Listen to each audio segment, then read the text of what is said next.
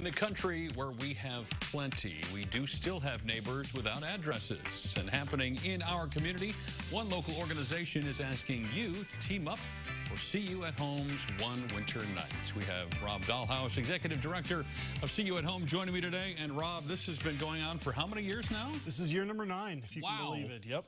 And your organization, for those who don't know, who haven't experienced See You at Home, does what? So See You at Home, we're a local 501c3 not-for-profit homelessness ministry focused on serving the most vulnerable homeless, our friends without an address here in our community. We do that in a bunch of different ways through transitional housing, 24-hour street outreach, a work program, a men's emergency shelter, and the money raised through One Winter Night helps us sustain what we do throughout the year in serving our friends on the street. Now, for any nonprofit, it's important, one, to be able to raise some money, obviously, but two, I think some of the hard part is getting people to understand what those you are serving are dealing with, which is then why the money is so important.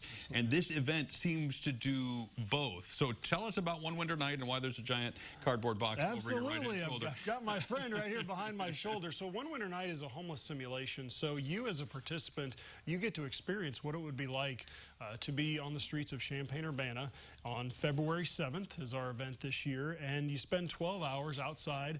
We provide you with a cardboard box.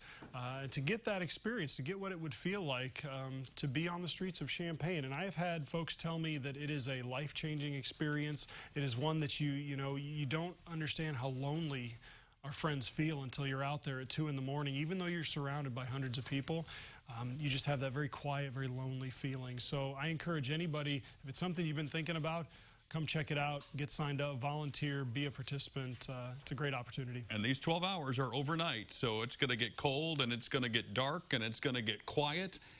Where does the money part of this come in? I think each person's supposed to raise a certain amount of money, right? Right. We ask each of our participants to try to raise $1,000. Our goal this year is to try to raise $350,000, which equates to 2/3 of our annual budget. Okay. A budget that's 100% supported by the community. So we don't have any state or federal dollars as part of our budget.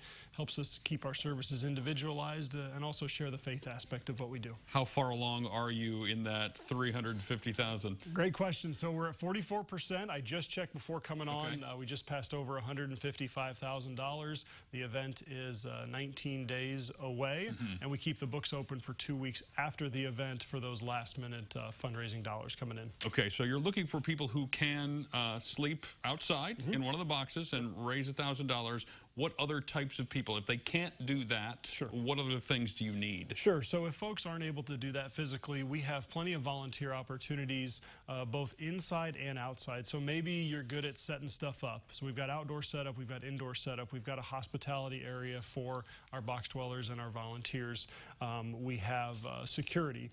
We have folks counting money. We have all sorts of ways for you to get involved, both inside. If you're sitting there thinking, there is no way I'm sleeping outside, well, we've got a way for you to get involved as well. Now, if someone's just wanting to donate rather than volunteer, obviously they could find somebody who's going to be a box dweller for the night and donate to their cause. Are there other ways to get that money into the right hands? Yes, a couple other ways to do that. You can visit our website, www.seeyouathome.us. You can donate right there. Also, obviously, cash and check are acceptable. You can mail those to P.O. Box 8816, Champaign, Illinois, 61826. And February 7th. February 7th, you got it. What time does it start? It starts about 6 p.m. We will have specialized speaker presentations and some musical performances this year starting at 5:30, including one of our friends on the street is a phenomenal guitar player. He's going to be there that night playing. So we've really tried to integrate our friends on the street into the volunteering and even the box dwelling part of it to really get that full community impact. Well, best of luck reaching that $350,000, and best of luck staying warm during those 12 hours, Thank you very much. We'll get you all the details on One Winter Night on our Facebook page. Just check out CI Living there.